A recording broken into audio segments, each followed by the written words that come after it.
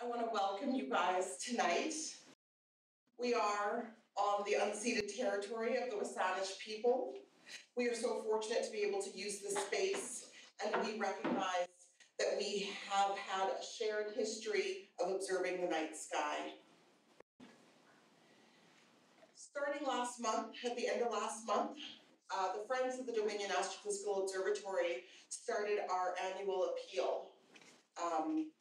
Our annual space financial exploration. And we are a nonprofit charitable organization, and we're able to bring evenings like this to you, but also we do a number of school tours. Calvin, I believe we were a little bit over 250 last year.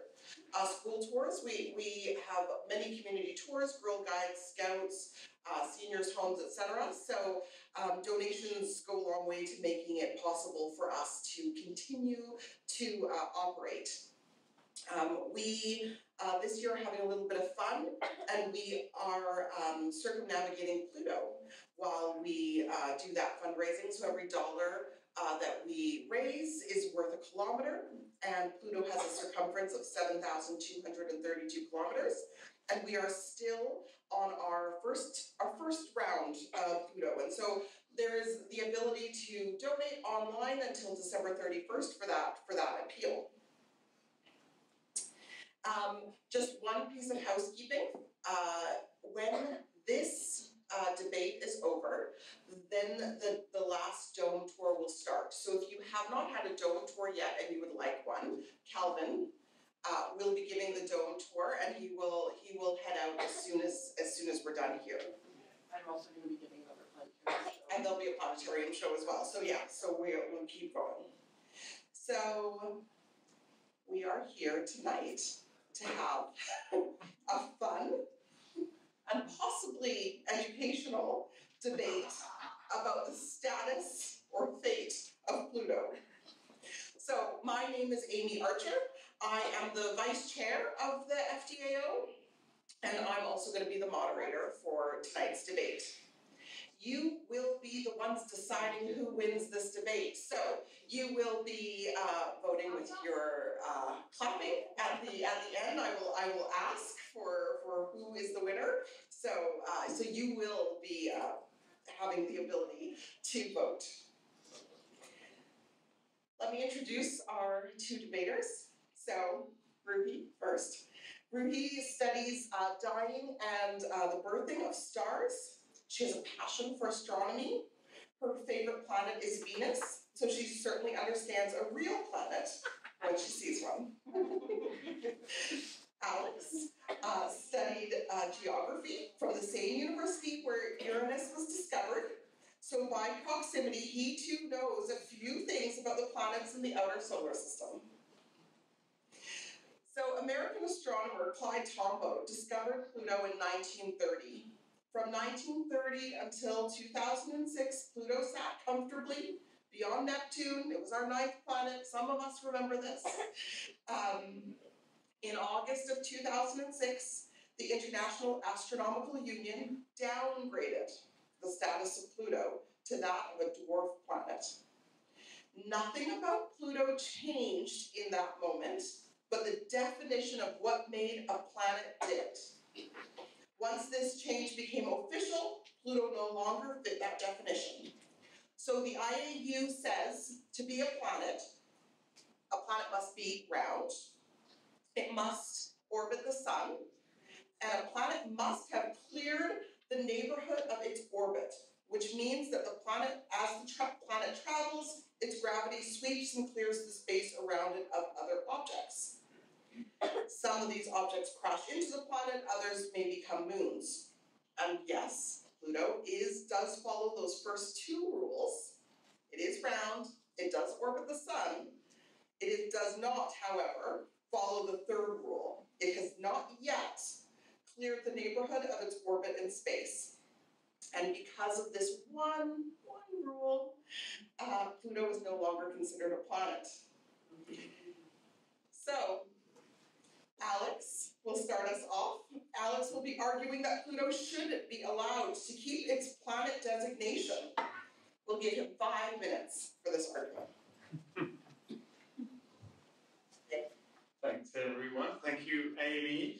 letting me talk about the planet we all love, Pluto. Now, yeah, thank you, yay. Now, I'm just going to say right now, if I say Pluto, like the Popeye villain, that's what I called it when I was a little boy. So sometimes I still say that. I mean Pluto. Just saying that now. And that's true, by the way. Now, a lot of people think of the little Disney dog.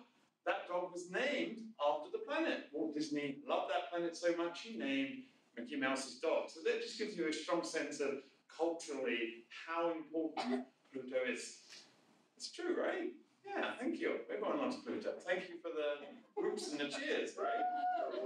But I'm going to get into the science because the heart, and of course, Pluto has a heart, as we all know, officially known as the Tomberg Regio, but we all call it the heart of Pluto. And you can see it up on this image here. Unfortunately, I don't have my laser on me right now, but you can see there's a heart shape on it. So, you know, it's very nice. We didn't even know about that heart shape until 2015. So it was already declassified by the time we knew about it. That's how sad everyone was. You know, it's like, love me, please, right? And that was the New Horizons probe that went by in 2015. Now, as I'm sure we all know, it was viciously declassified in 2006. But it was discovered in 1930. So it was a planet for 76 years, and the thing they call a dwarf planet for just 15 years. But it takes Pluto 248 years, Earth years, to go around the Sun. So since we discovered Pluto, it hasn't even done 1 year. So it's gone from not even existing as far as humans are concerned to being a planet to now a dwarf planet in less than time. Now, my main argument, and as Amy said, there's 3 criteria for a planet. It has to be around, or technical term, hydrostatic equilibrium. Nice circle. Exactly, there you go. I didn't even look at my notes. Can I just... Thank you. Hydrostatic equilibrium. And the second one, as you said, is it has to go around the Sun. It both does that.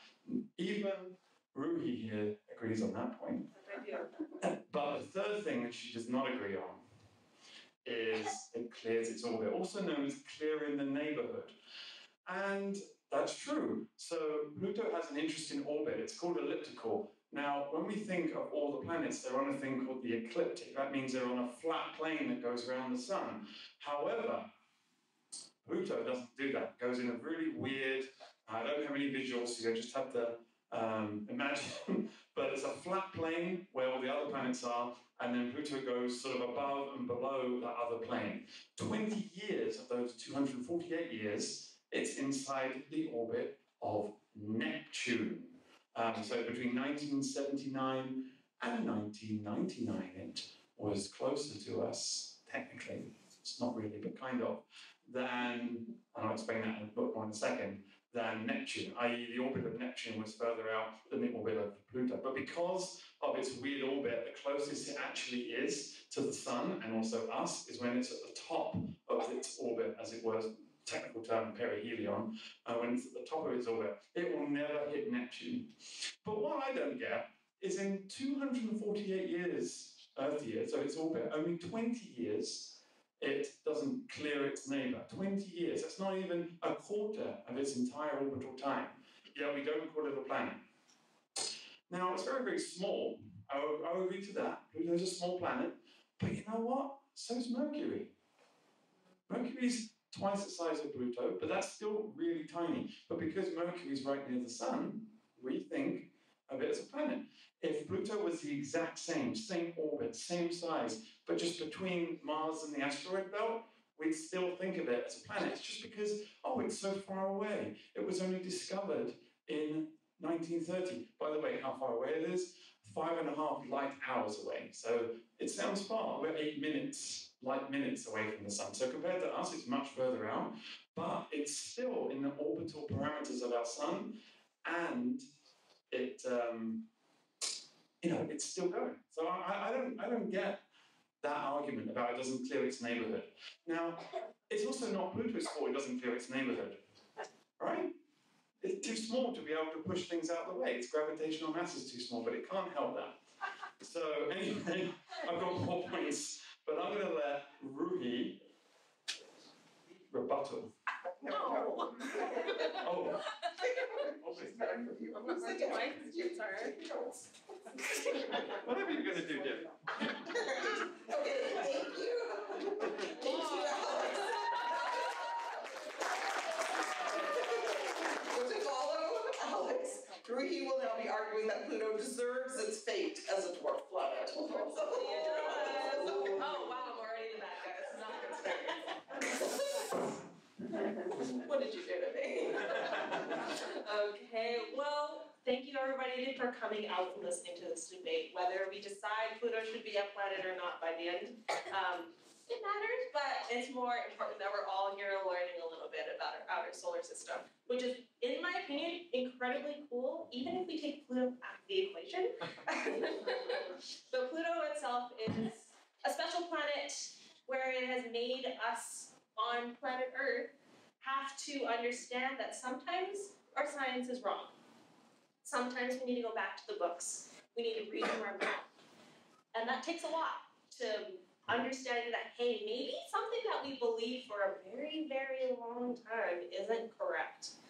And sometimes it takes a while for everybody else to believe that as well, but I hope that we can get there maybe a little bit today. So I think it's important to, especially when talking about a planet at the very edge of our solar system, to talk about how our solar system actually formed. So thankfully, I know that. My entire research is in protoplanetary disks. So what happens when a star starts to form on its own? So planets and solar systems start when you have large clouds of gas and dust. And that's it, just gas and dust. And it gets pulled in by its own gravitational force. And that is when you start getting something called a protoplanetary disk. So you have your baby star in the middle. And then you have a revolving disk of gas and dust all around it. And so the sun's gravitational force will pull in a lot of rocks, dust, gas, and they start to almost like, if you've ever made a snowball and kind of rolled it down a hill, it gets bigger and bigger and bigger with the more material it collects. Same thing happens when we're starting to build planets.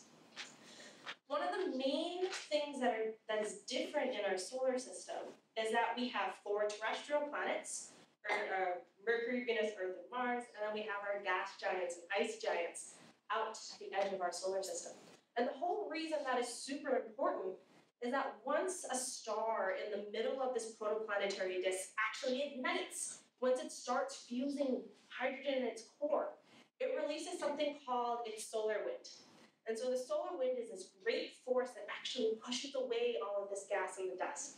So that's why everything before the asteroid belt, everything that is really affected by the solar wind are just rocky planets. That's why none of the planets close to our sun have any sort of real big gaseous thing happening to them. But then we look further out, we have Jupiter, Saturn, we have giants, gas giants, Uranus, Neptune, ice giants. And all of a sudden, we find this itty-bitty little rocky thing outside. And we're like, oh, okay, it's really cold out by, like, far out from the sun. So this must just be a tiny ice planet. And so that's what we went with. We thought it was a little ice planet, and that's why it worked with Neptune and Uranus. It made sense. But then Alex talked about how we've learned so much about Pluto before it's even done one revolution around our entire solar system is a good thing, because that means science is working and we're doing our math correctly. So, Pluto, within 20 years of us finding it, actually, when it was demoted, it was in a place in its orbit where we can actually study it. Pluto is so far, we can't even really see it with most telescopes that we have here. It is so tiny, and planets don't reflect their own light. So it's completely pitch black out there. It is tiny, hard to see, but finally in its orbit, it is in a spot where we actually can study it. And we were able to find out that Pluto has mostly a rocky core. None of the other planets before it have a rocky core. Why? Why is it different than and everything else. That doesn't make sense. We shouldn't have one thing that's outstanding. Same thing when we're talking about inclinations of planets. So we were talking about how everything sits on an ecliptic. I actually wrote down all the inclinations of our planets. Oh, okay. So Mercury, being so close to our sun, has a really weird orbit. So it has a 7-degree inclination. Then Venus 3.4, Earth 0, Mars 5.1, Jupiter 1.8, Saturn 3.1, Uranus 2.5, Neptune 0.8. I want you to just, in your head, take a guess what the inclination of Pluto is. 45. 45. Oh, jeez. 17.1. It is the highest inclination compared to Mercury, which is right beside our sun. Something doesn't make sense. So that's why we had to go back to the math. We had to look over everything that we had done before. And the International Astronomical Union finally came up with the fact that Pluto cannot be a planet because where it is just doesn't make sense with everything else. All right? That is my first part of this.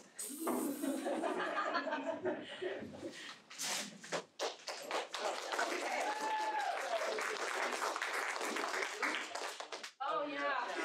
So we're gonna give them a couple seconds to get their rebuttal together. Oh, I've got mine. They're doing okay. I'm gonna put someone on the spot here for a second. So Pluto hangs out currently in the constellation Sagittarius, which we cannot see in the winter sky from the northern hemisphere. But I am looking at David because I believe that in the summer we can see Pluto. Right? Yes. So it is possible with the right telescope. Something smaller than the plasket but larger than a dog, you can see, you could go out and take a look at Pluto. Has anyone had the pleasure of seeing Pluto through a telescope? No.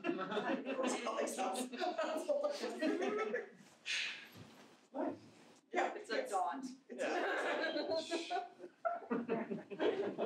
like 2 pixels. Yeah. Okay, so by debate rules, the last person to talk is the first person to give the rebuttal. So Ruhee is going to have the first chance to do her rebuttal as well as summarize. Okay. Yeah. Okay. Sounds good. Sounds good. Solid. All right. I'm back.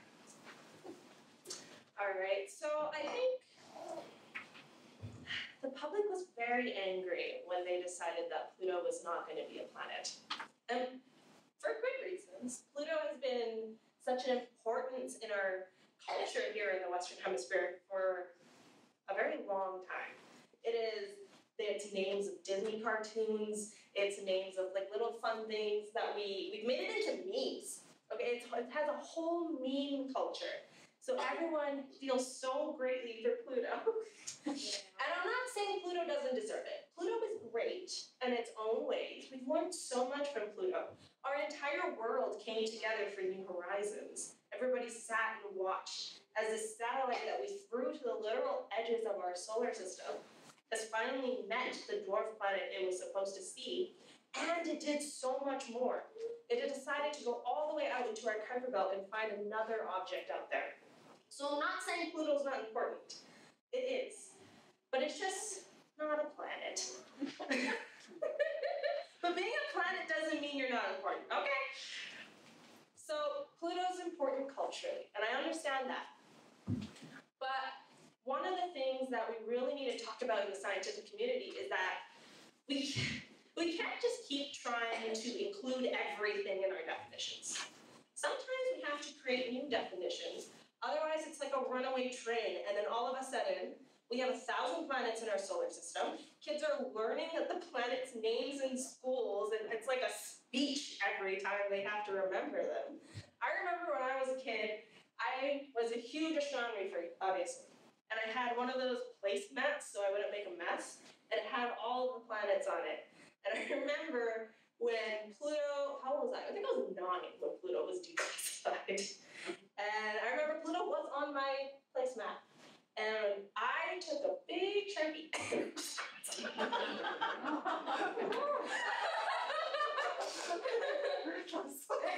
Yeah, but it was science. And I believe in science. And science is always evolving and changing. And we have to accept the fact, otherwise we stay in the past.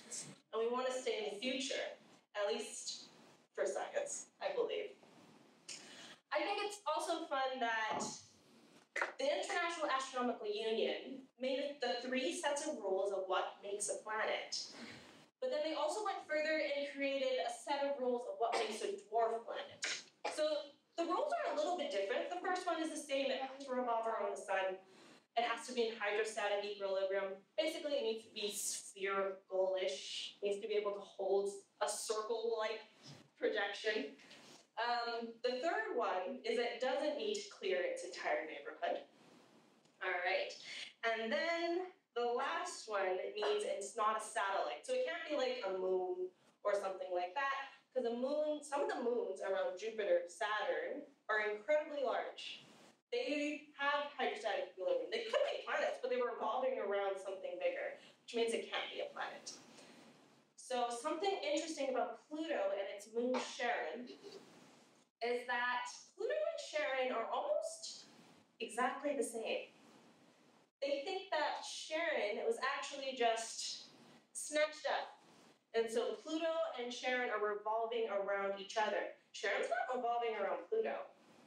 Pluto and Charon are a binary set revolving around each other because both of their gravitational amount is so like each other that they can't, one is not really going to revolve around the other. They're going to revolve around each other, which is almost like, it's not like for the argument at all, but it's something I really want to share because it's really cool. That Jupiter is so big, it could have been a dying star, or a star. It was so big. So Jupiter does go around the sun, but it goes around, if this was the middle of the sun, you would think this would be where most of the gravity is of the sun, in the middle. But because Jupiter is so big, it actually moves the gravity of the sun outside of the center just ever so slightly. So the sun has a wobble because of how big Jupiter is. That's something fun. I just did a little tidbit just to keep it thinking. But the main reason I don't think Pluto should be a planet is then we're going to be learning things like Charon, which is a dwarf planet in the asteroid belt, will then be classified as a planet. It's round. It has not cleared its entire orbit, nor is it a satellite. We have Eris, which is even further out than Pluto, would be a planet. Same sort of issue. It's spherical, has not cleared its environment, would be considered a planet if we didn't have those new sets of rules. So even though I really love Pluto and everything it's about, it can't always be included in everything. I know. Sometimes we need to have definitions. We need to have rules in our world. Otherwise, things kind of get out of hand. All right. Yeah.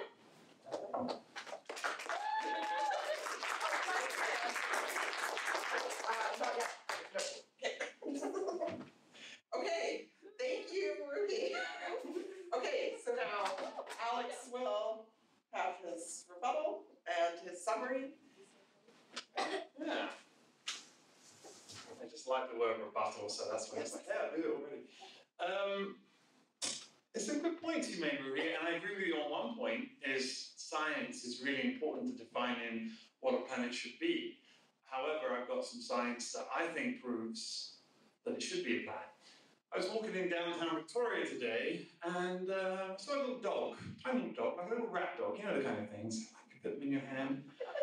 When we classify dogs compared to a Great Dane, a dog's a dog. It's small.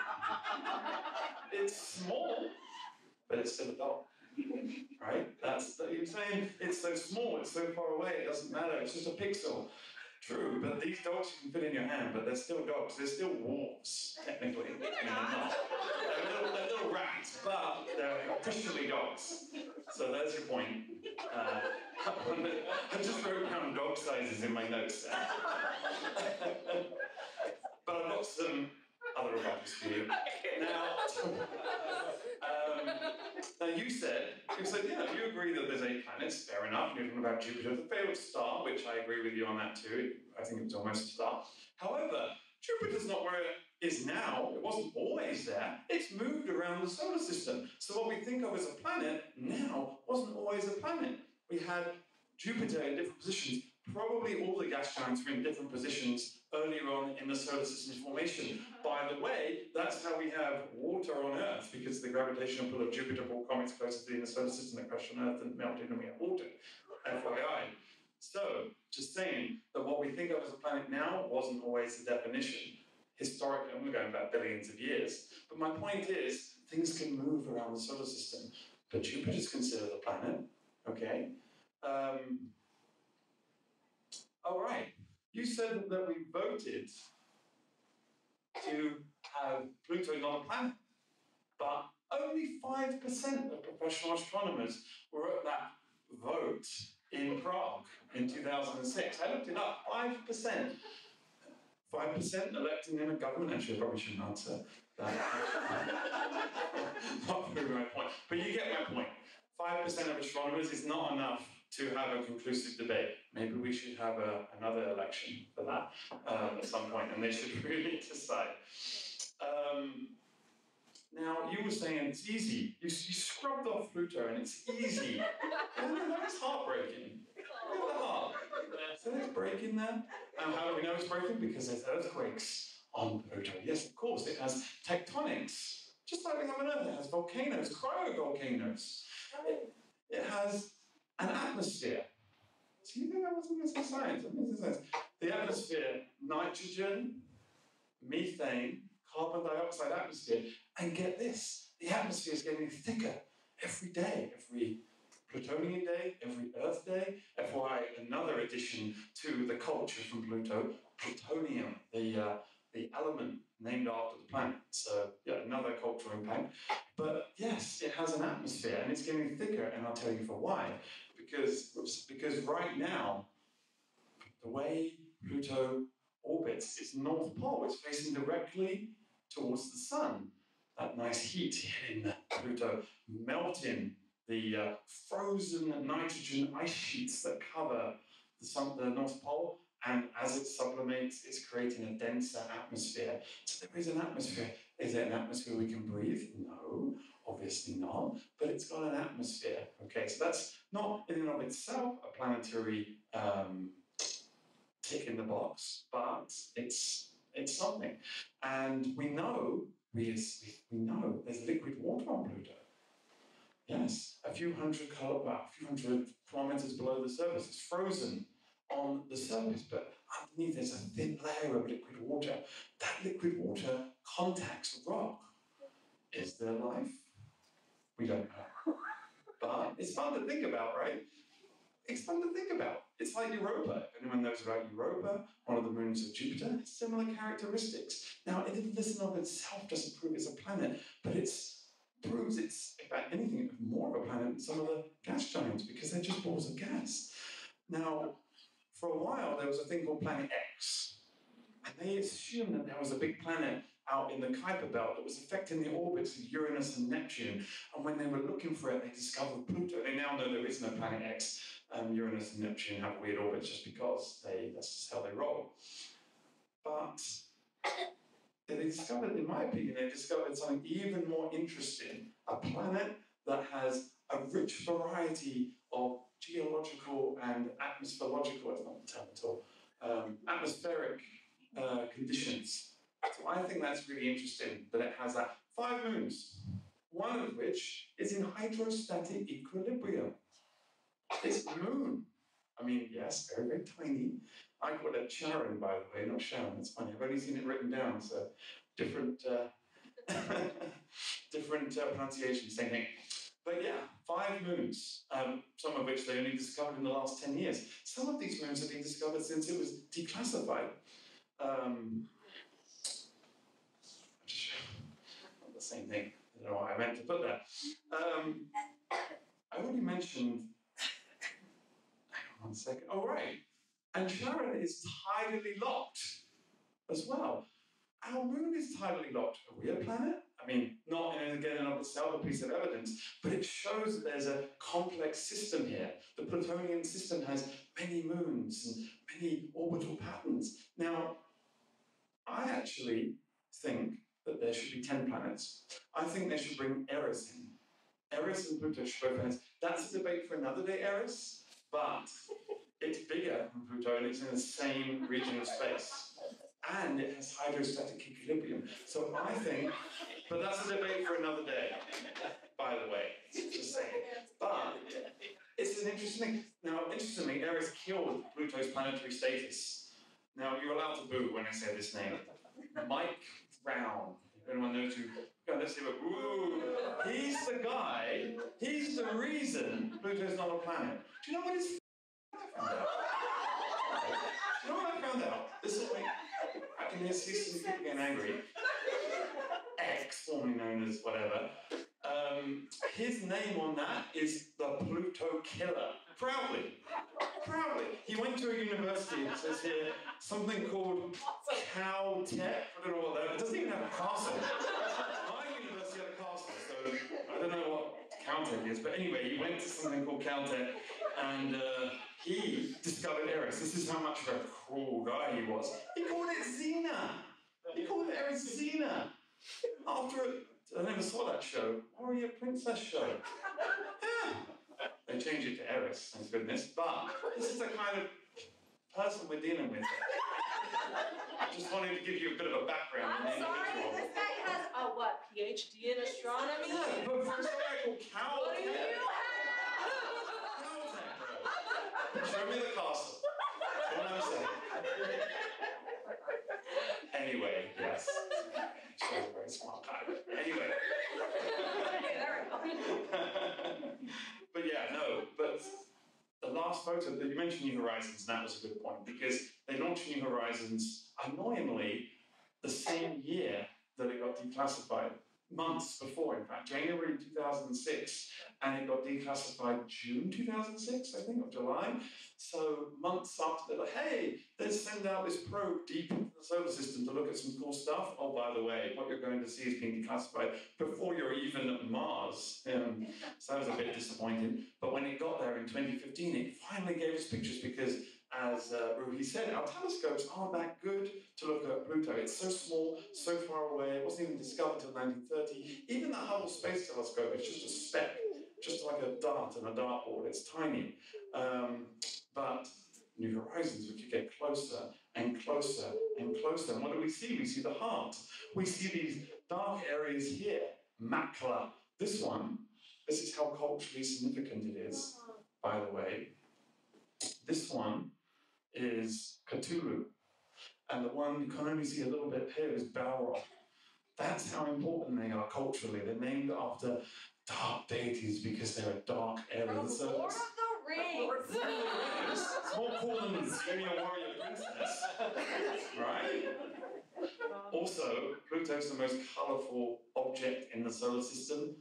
Second most, actually. Only Io beats it. It has reds, it has whites, it has blacks. It has green, blue, and white. 3. This is way more than 3. Oh my god. Not a colour photo. Not a colour photo. But yeah, and yes, it's far away, but only 5.5 light years. That's 39 astronomical units. That's not too far away. FYI, astronomical unit, distance from Sun to Earth. So it's not too far away. That's the average, by the way. Obviously, it changes because it has an elliptical orbit, blah, blah, blah, blah. FYI, the moons are called, thank you, the moons are called Charon, Styx, Nix, Cerberus, and Hydra from the Greek underworld. And yeah, I think they're great, these moons. Actually, incidentally, Eris was also officially a planet for 1 year. Did you know that? I did not. So technically, there were 10 planets for 1 year, and I think we should go back to that. That's really the core of my argument. I think that clearing the orbit is only so important. I think 20 years in a 240-year. This is the core of my argument. 20 years in a 248-year orbital cycle is such a small amount. It's such a small, and it's coming nowhere close to hitting Neptune. Nowhere close. So it's not even like it's interacting with these other planets. So yeah, I think I've summed it up as best I can. Yeah, we're ready to hand over for. No, this is That's it. That's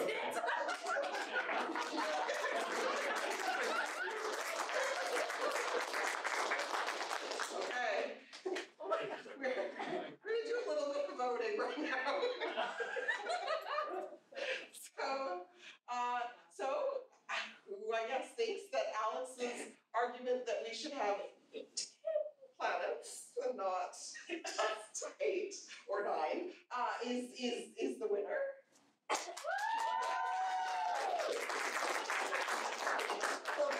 And who thinks that Ruhee with science is what we stand behind, and a decision was made, and so we can never change our minds. If this was closed caption, it would say scattered applause. That's all.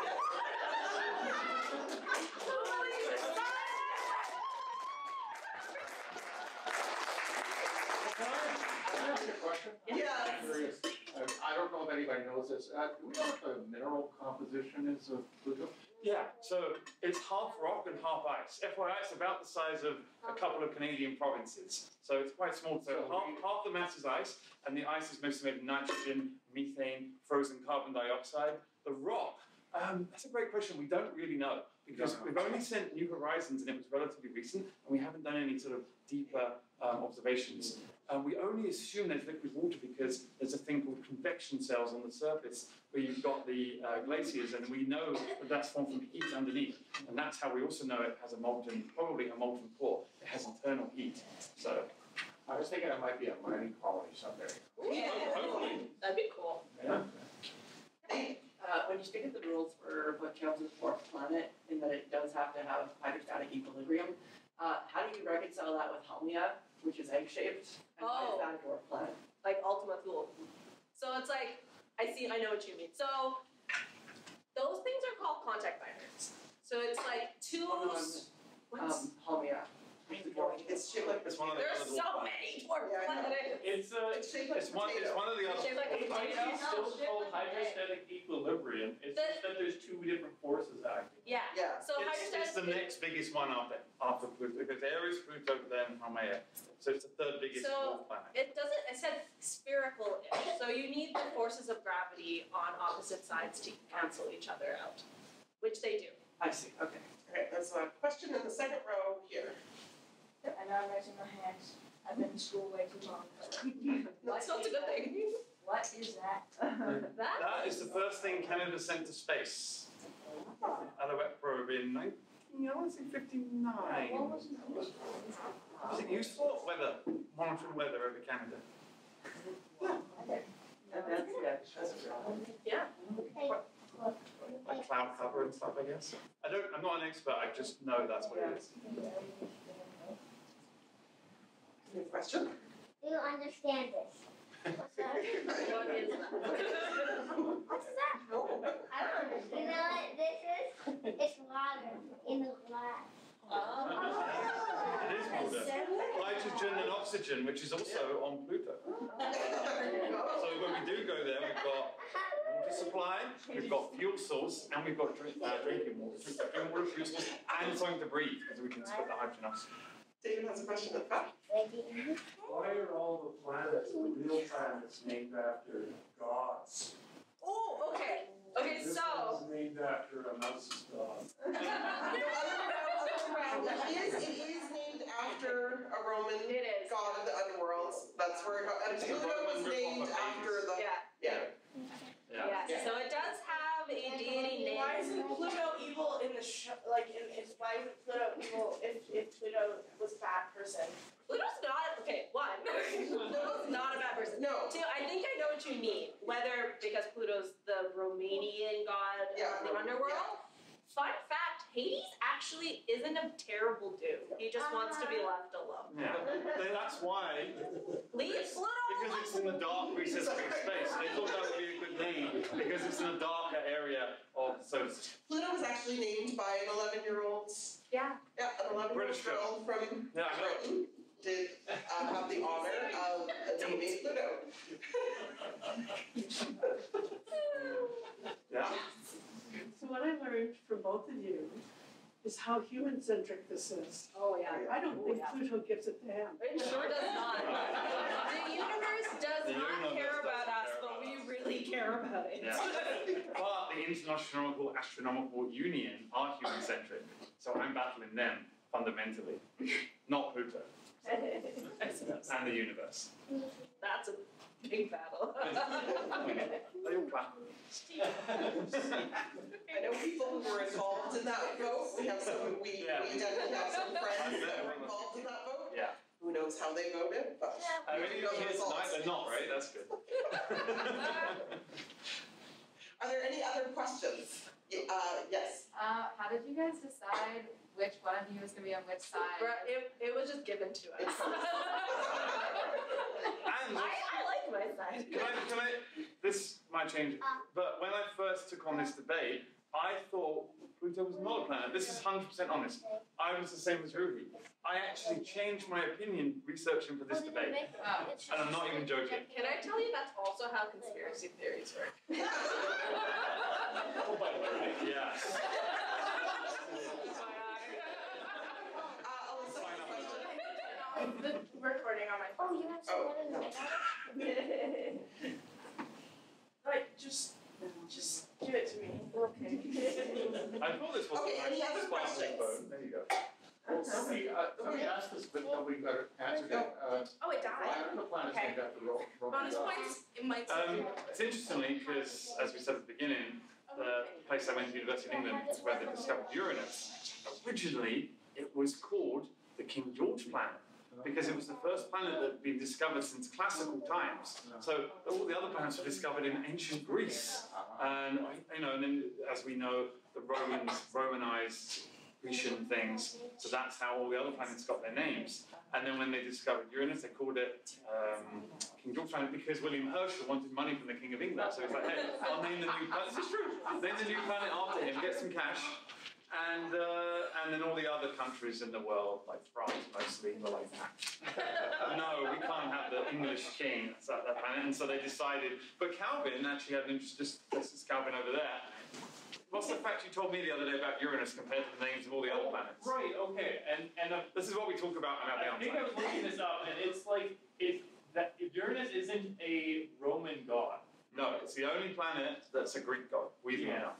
All the other planets are Roman gods. It's weird. Right. It's so weird. Finding that out. And the name of the Roman version of Uranus? So I think it's Caelus or Caelus or something. There you go. Just name it. It's like Roman. Yeah. But that answers your question. Are they the same in other languages? I wonder. Ooh, I'm going to say, it's a good question. I don't think so. Certainly, yeah. Certainly not languages that had a rich culture of astronomy and were not connected to the Western world. I would also almost guarantee they have their own constellations, their own names and constellations and other things in space. So I would assume not. We're in a Western Romanized centric world, so that's why we call it. All right. So, thank you.